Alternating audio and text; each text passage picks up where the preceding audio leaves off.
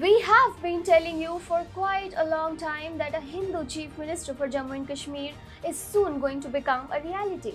Now the Delimitation Commission has cemented this prediction with its recommendations to the Modi government. Hi and welcome to TFI English, the national socio-political analysis arm of the TFI media group. I'm your host Tanya, and in this video, I will explain how the delimitation of Jammu and Kashmir has paved the path for a BJP CM. Let's begin.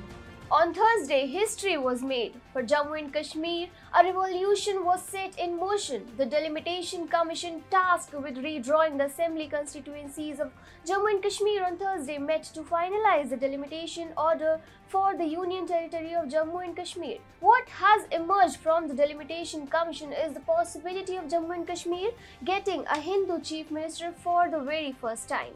Kashmir now faces the prospect of coming under the rule of a Hindu ruler after 683 years. As per the final delimitation order, out of the 90 assembly constituencies in the region, 43 will be a part of the Jammu region and 47 of the Kashmir region. Earlier, Jammu had only 37 seats in the assembly, while Kashmir was represented with 46 seats. This imbalance helped Kashmir get overrepresented in the assembly, which is why the erstwhile state of Jammu and Kashmir has always had a Muslim chief minister and never a Hindu one or a person belonging to other minority communities.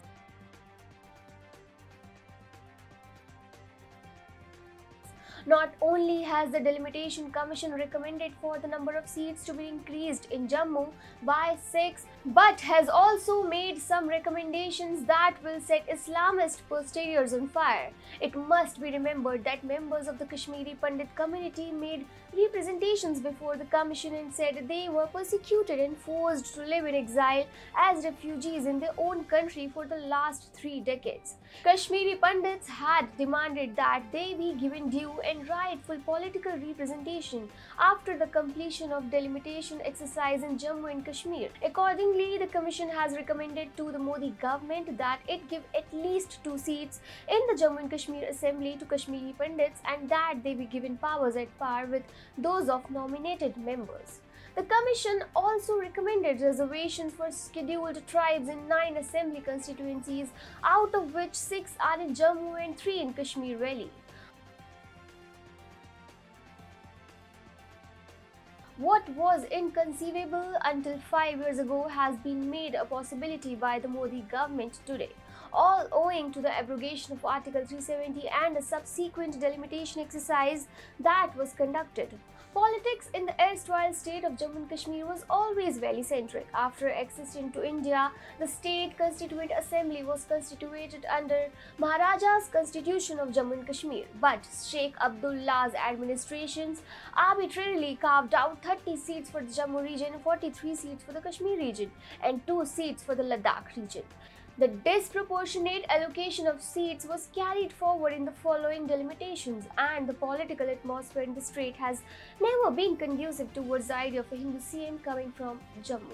Since BJP has propagated a pro-nationalism ideology and has also managed to mount an unprecedented assault against Pakistan-sponsored terrorism, it can expect to win a lion's share out of the 43 seats in the Jammu division.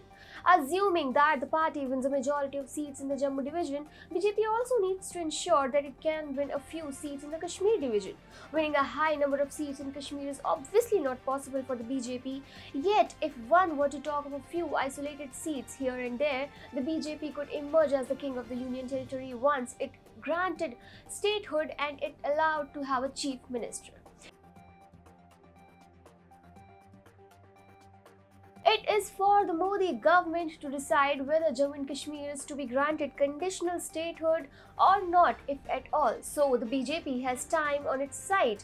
While Jammu and Kashmir remains a union territory, the BJP can expand its presence in the region and convince voters that it is the best alternative to corrupt terroristic parties that had thrown the erstwhile state to the dogs during their alternating periods of rule. When the time is ripe, the BJP can grant conditional statehood to Jammu and Kashmir and give it a Hindu chief minister for the very first time.